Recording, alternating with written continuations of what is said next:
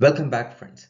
Today we are going to talk about a specific type of ankle fracture that you may encounter in your practice, the Maisonneuve fracture. The Maisonneuve fracture is a type of ankle fracture that involves a spiral fracture of the proximal fibula along with a tear of distal tibiofibular syndesmosis and possible medial malleolus fracture. According to the literature, the Maisonneuve fracture is often missed on initial presentation and can lead to chronic pain, instability, and osteoarthritis if left untreated. So, how do we diagnose and treat the Maisonneuve fracture?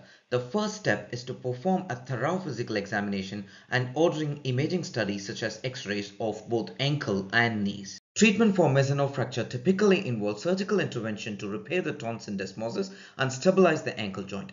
Postoperative care may involve immobilization and physical therapy to regain strength and mobility. With prompt diagnosis and proper treatment, patients with Maisonneuve fracture can expect a good prognosis and return to their pre-injury level of function.